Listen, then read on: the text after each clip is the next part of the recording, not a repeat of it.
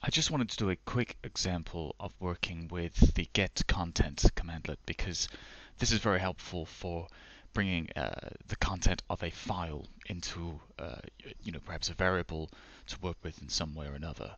And I'm going to do a very basic example where I want to get a list of countries that I've got in a text file called countries.txt, and I want to work perhaps with that information in an array.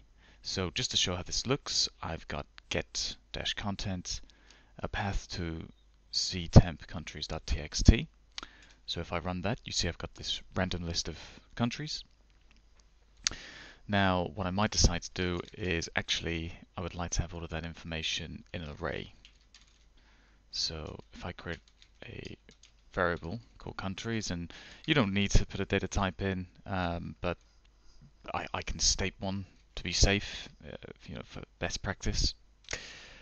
So now if I run this, I will have an array variable called countries, and now what is very useful about this is I can start to work with that information a little bit. So if I bring my variable back up, in fact, let me do this up here in the scripts section.